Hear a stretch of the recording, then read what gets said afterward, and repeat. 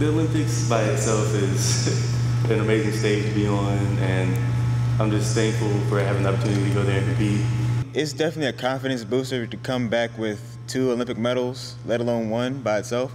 But it brings like a sense of joy in self, but I don't let it go to my head because as I got it, it can always be taken away just at a blink of an eye.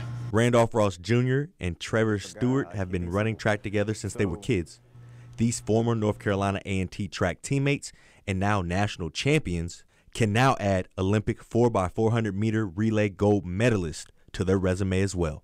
I always held myself on a high regard, even though I never really showed it. So this only shows that I'm just hitting the tip of the iceberg. There's always a lot more in me, and I know that I can do a lot more from here. And it's just one big step, and I'm gonna keep going forward. Having the opportunity to run and still represent the United States on the relay and in track and field, and come home with a gold medal is a great feeling. So I'm gonna be honest with you guys, I learned something from these two. Winning a gold medal is all fun and games. The hard part is carrying around those medals and granting everyone's photo request when you get home.